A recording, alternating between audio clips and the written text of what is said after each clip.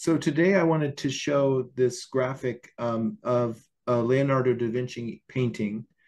This one is from 1490. It's in the Louvre, and it's called La Belle Ferroniere.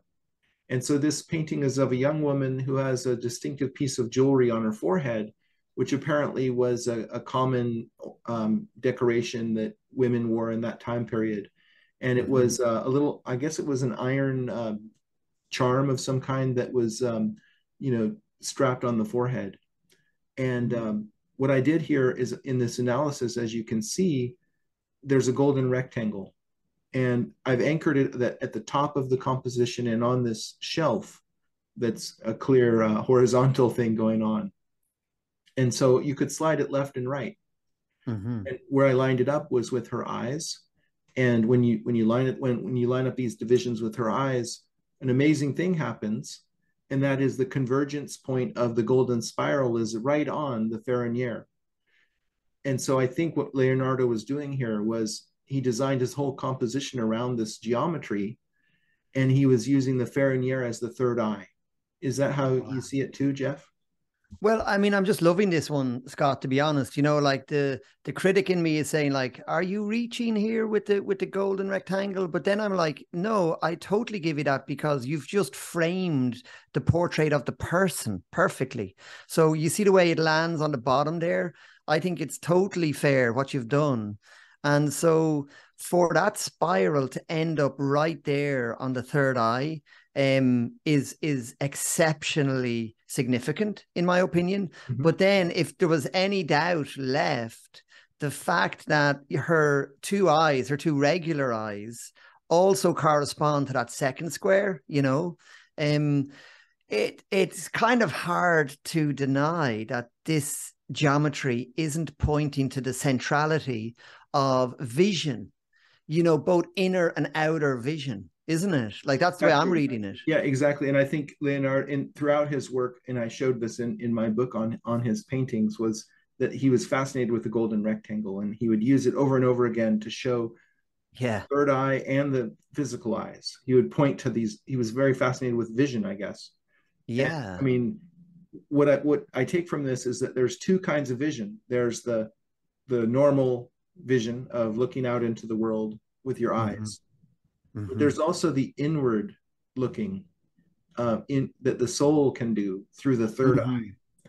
And this reminds me of a Bible quote that I just Googled, Hmm. and it's actually from Matthew 6:22. The light of the body is the eye. If Hmm. therefore thine eye be single, thy whole body shall be full of light. And to me, Cool. that speaks of the third eye, Yeah. and the light body, Yeah. looking out through this mind's eye, Hmm. is kind of a way of seeing uh,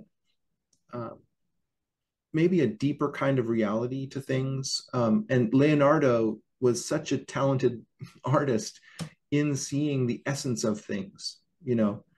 and Seeing is yeah, is is is what it's speaking of. Can I just say one thing, right?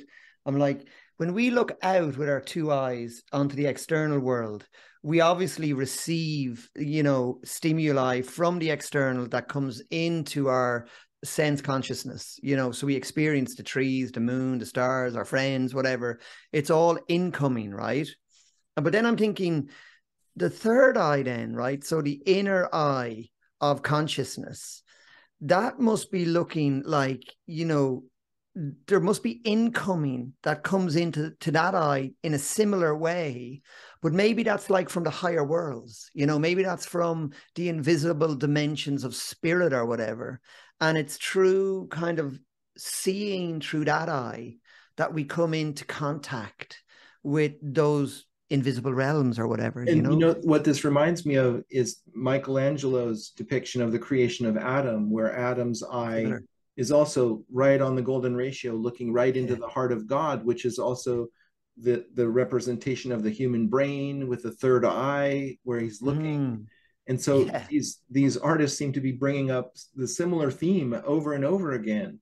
And Yeah. it's remarkable that no one, as far as I know, has pointed this out or really noticed this maybe before, that these artists were, you know, telling a story that was carefully encrypted in a way in their work. Oh.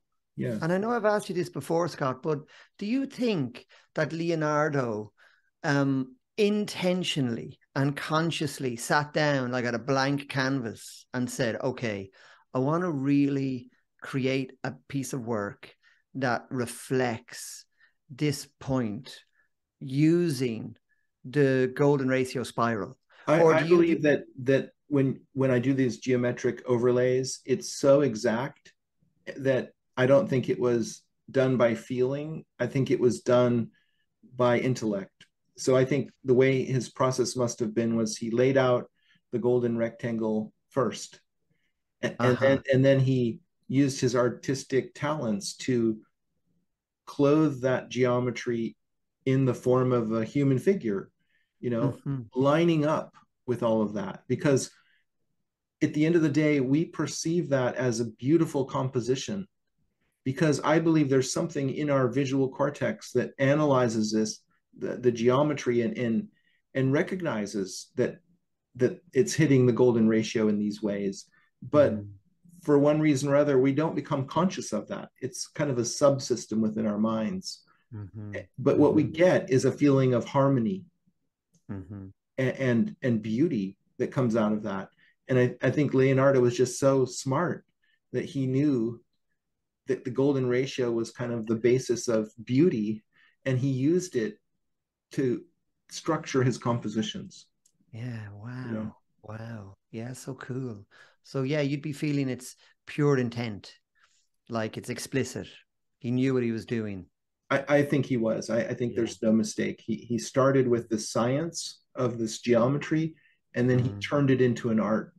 Yeah. And so Wow. when we view it, we're getting a double whammy. You know, we're getting Mhm. hit with the science and the art together, and Yeah. we don't know why. It's just so beautiful. I mean, he's the most um, popular artist, I guess, of all time. His works are the everybody knows a lot of so many of his. He didn't make that many paintings, but Yeah. um, you know they're worth the most money. Let's say, Yeah. yeah, Or probably the most popular, or the most famous, or the most have had the most impact, you know. yeah. But yeah, I mean it's clear as day when you look at those overlays, it's like I'm totally on board. I'll sign up to, But I think Leonardo being we a ought to use that like aspiring artists today ought to use the golden rectangle yeah. underlying their work and see what happens. You know, I'm sure many do, I yeah, guess, but yeah. it's fascinating, you know. There's another, well, we maybe close off on this video now, but maybe in a future video, we could look at some of the work of Salvador Dali as well, who's very I explicit with I have a dodecahedrons couple of and ideas there. Yeah, yeah, yeah. yeah, yeah. So we do that too. All right. So let us know if you like this. Please, it helps our channel a lot if you like and subscribe, and we'd love to hear from you in the comments.